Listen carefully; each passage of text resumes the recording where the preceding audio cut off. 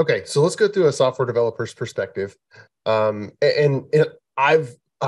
spent many years hands on keyboard in the coder seat, and actually, I really enjoyed a project just in the last couple of years, where even being an executive for 15 plus years now, I was able to kind of jump in a developer seat and do some meaningful things, and so from a developer's perspective, we might be saying, hey, look, the compiler is really precise. I have to be exact about this, and language is important. And domain driven design tells us that we got to have good words for everything.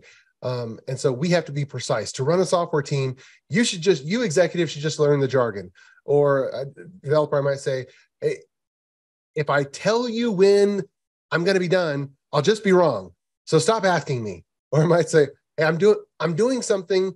I'm inventing something that's never been done before. If it has, well, let's just go buy a license for it. Or I might say, hey, all the information is in the work tracking system. You have access to it all. Why don't you just go look?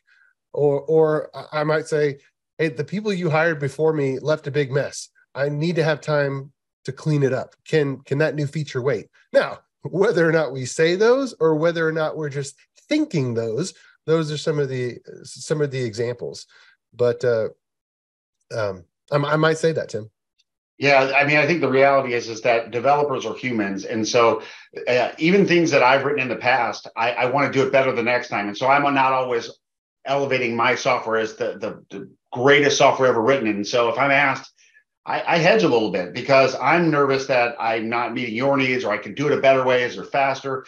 Developers struggle at times with knowing that they're on the right path with the right technology and meeting their needs. Generally, I think people want to do a good job. They come to work every day. Developers are generally pretty smart. They're typically well paid, and they want to do a good job. And so there's just a mismatch, and they want to connect well. It's just really hard, but they've got some uncertainties that maybe is not always easy or at the right time to share with people beyond their own insecurities.